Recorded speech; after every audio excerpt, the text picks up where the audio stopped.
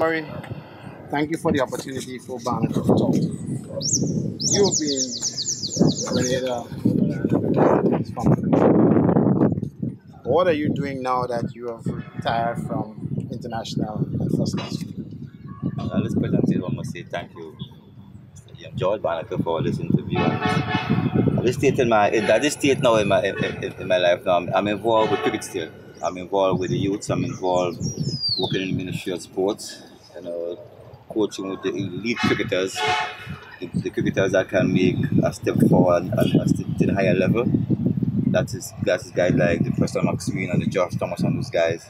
And also, I have my own cricket academy with the kids, whereby I'm really working on that one so that I can get the kids, to move from one stage to a different stage.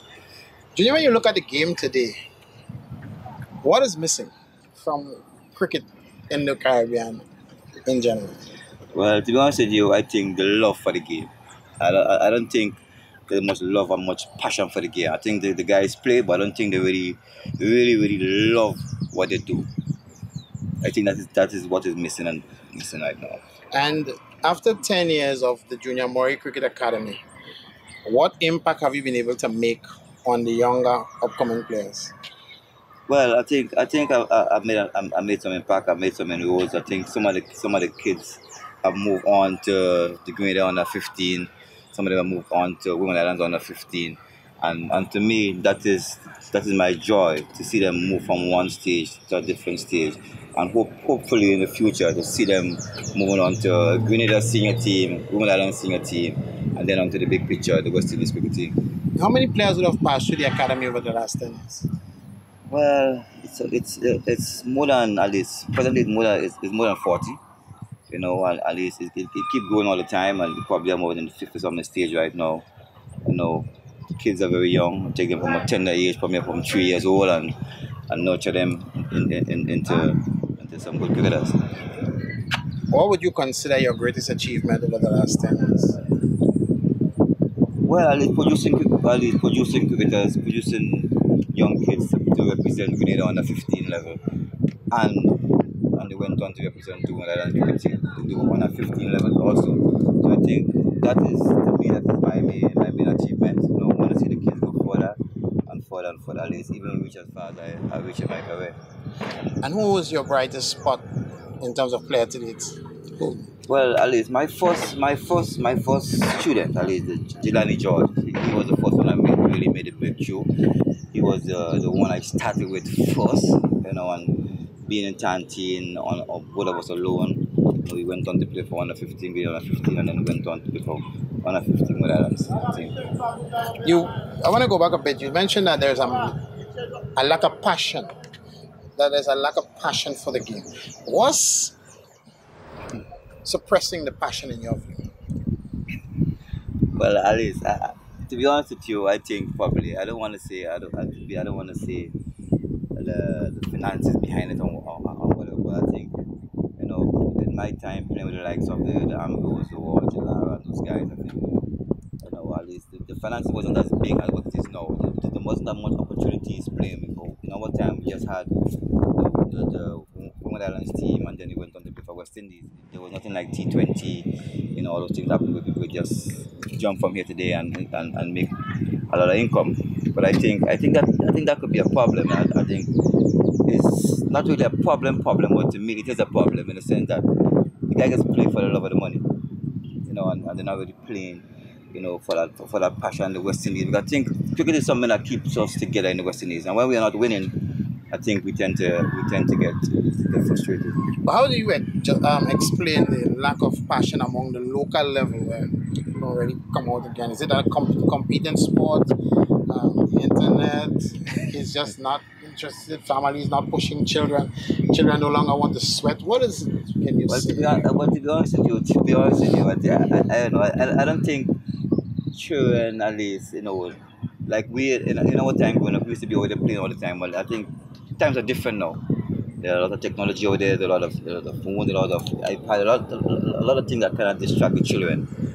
From getting out there and playing the sport and do it with that kind of passion. So I just hope probably as time goes on, probably they can see the benefit of playing cricket, and it is a sport right now that can change your life instantly.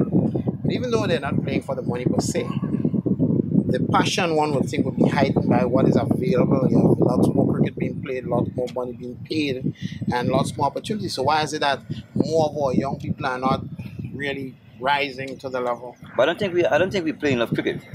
For instance, I don't think we're not playing enough cricket in the Caribbean on a whole.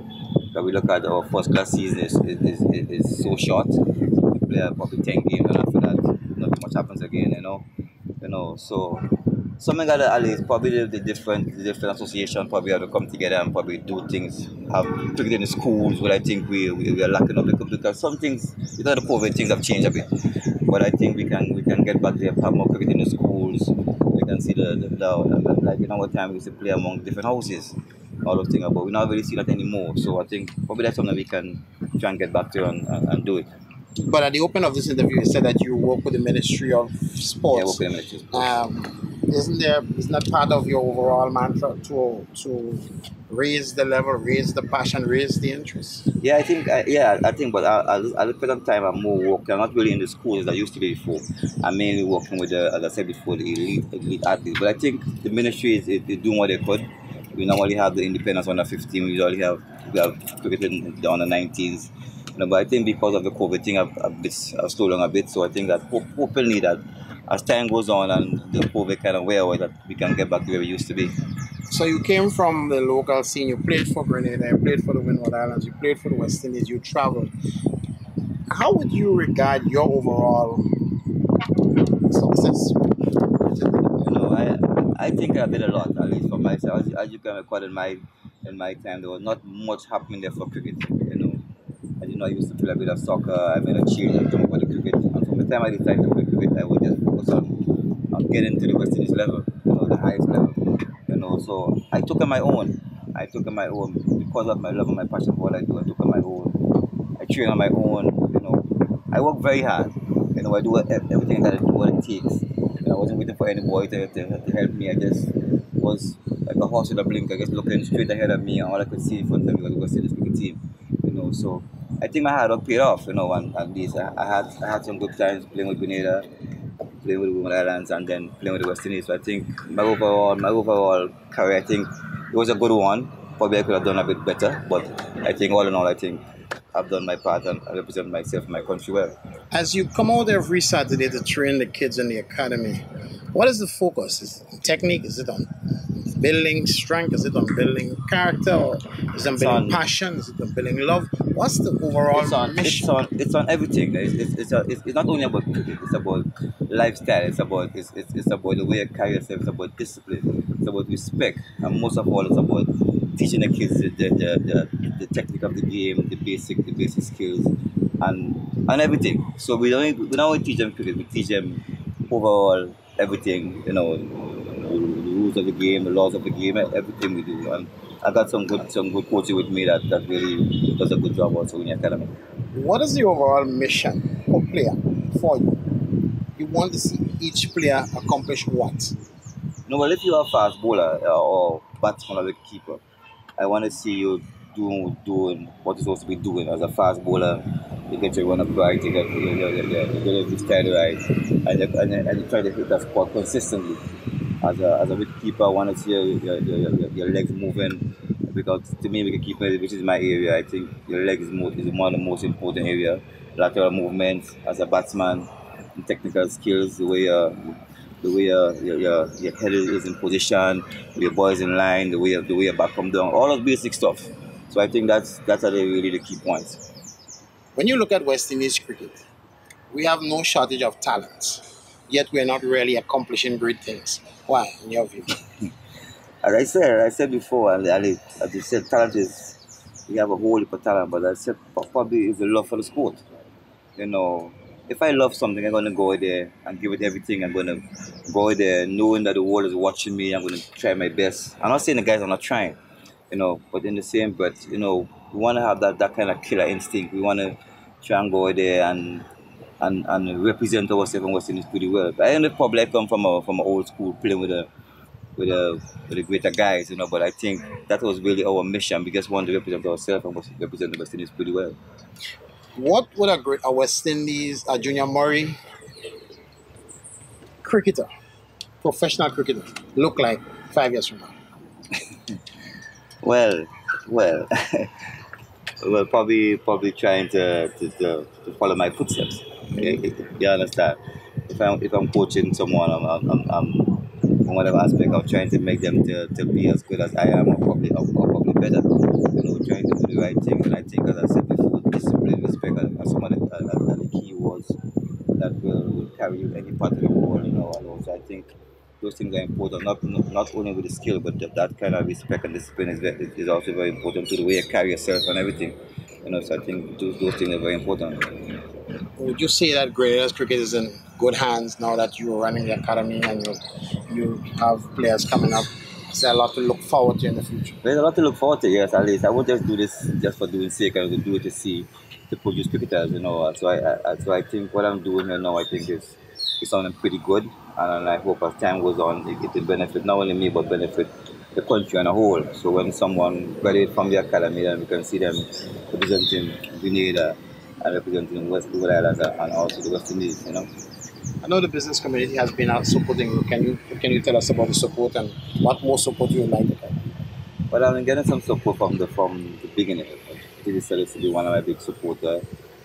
Doing a cooperative bank, Georgia Foggins, Glenn Springwater. So I think these people have been supporting me for a very long, over 10 years now. So I'm there and hope that probably we can get more on board because there's always room for people to come on board to help build, not junior, but build the academy and build the youngsters in the academy. And what are your wish for cricket going forward? Well, to see that cricket come back the way it used to be, to see play more cricket in the Caribbean, to see us on a West Indies level get back to our winning ways again, which is something watching is very painful, but I think we can get back there because we have a talent. So I hope that as time goes on, we can get back there and put back the Caribbean on top of world cricket again. Um, Cotley Ambrose says that essentially West Indies would not see the light, the geniuses um, emerging in the game as we saw before. What do you say about that? Oh well, my good buddy, probably he sees what he's seeing, but I think we can get back there. But we just got to as I said, get back that love and a passion for the game again. We're going to represent. I know as we can see in the last couple of series, I think it's coming back slowly. As we saw in the last couple of series against Sri Lanka when he went to Bangladesh, I think we see a difference in the guys that are trying to fight to get back to where we used to be. So I wouldn't give up on those guys. I think that we have the talent and ability to get back to on top of world cricket again. If you're going to make a projection on what's going to happen with South Africa coming, what would you say? How do you expect the team to perform? Well, it's going to be a good series, and I think especially playing in St. Lucia, where I think we have one of the best wickets in the Caribbean, where we have the fast bowling attack. I think we one of the fastest wickets in the Caribbean. So it's going to be a very interesting series, and I'm going to back my boys to put up a good show against South Africa. The T20 coming to play in this Spice side. I think we have a lovely wicket at the National Stadium.